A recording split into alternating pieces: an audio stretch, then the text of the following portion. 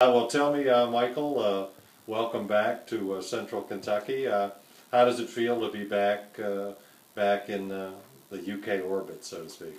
It feels great. It feels great to join my good friend, Coach Dan McHale, who he and I met 20 years ago when we entered UK as freshmen, and we're good buddies, and he asked me to join him as his top assistant coach when he got the job here at Eastern 2 months ago, and I jumped right on board and excited to see where we can take this moving forward. What are your duties? What are your duties going to be?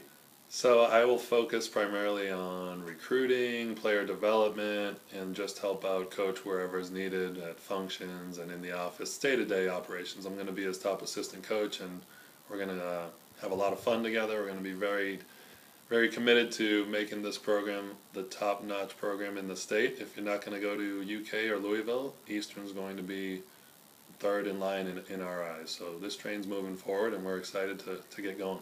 And you have a wealth of experience playing and coaching in your background. Mm-hmm. How do you hope that can impact the players here at Eastern? Yeah, I think just bringing all of my experience as an NBA player, going to Europe, coaching high school, and then also our other assistant coaches, Reese Gaines, who played at Louisville. We're the only staff in the country that has 2 former first-round NBA picks on it.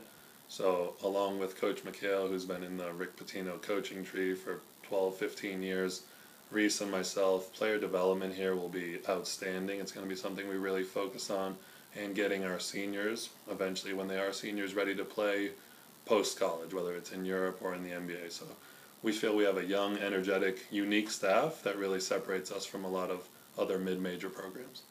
Yeah, there seems to be. It strikes me just initially as a lot of new spirit, a lot of new hope for what Eastern can do going forward. Yeah, and we're excited. I mean, we hope to bring a new, young energy to the program. We have a lot of quality players in place. Obviously, 2016 will be a big class for us with 4 scholarships open, and we're going to try our best to keep a lot of the local talent. Local in-state is where we're really making a focus right now, recruiting, and just really bring a fun style of play to Richmond and to the Lexington area, and excite our fan base again.